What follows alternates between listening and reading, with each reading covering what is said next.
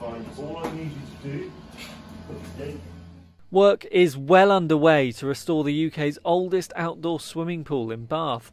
Cleveland Pools was built in 1815, the same year as the Battle of Waterloo, but it closed in the 1980s and has been derelict ever since. Now, after 17 years of campaigning by the Cleveland Pools Trust, work has finally started to return the site to its former glory. The work's set to cost £6.2 million and is due to be completed in the summer next year. It feels kind of unbelievable, if I'm honest. It's been so many years in the making getting to this point.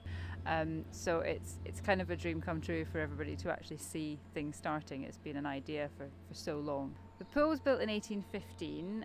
It was a response to the Water Act that was passed in Bath, which banned nude bathing in the river.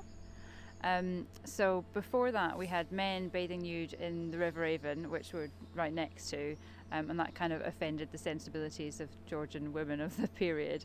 So they decided to build a pool for their own use, and it's been swam in ever since 1815 right up to the 1980s, and then it fell into disrepair. It was briefly used as a trout farm for a couple of years, but fashions just changed and the pool became less popular. The site is sandwiched between a residential street and the River Avon, so access for the work is not the easiest. Once it does open again, visitors will be able to arrive by boat. One of the biggest challenges we've got here is actually all the access for materials and plant is via the river. So from that side, that's a real challenge, and if anything, that's the biggest logistical challenge that we've got here.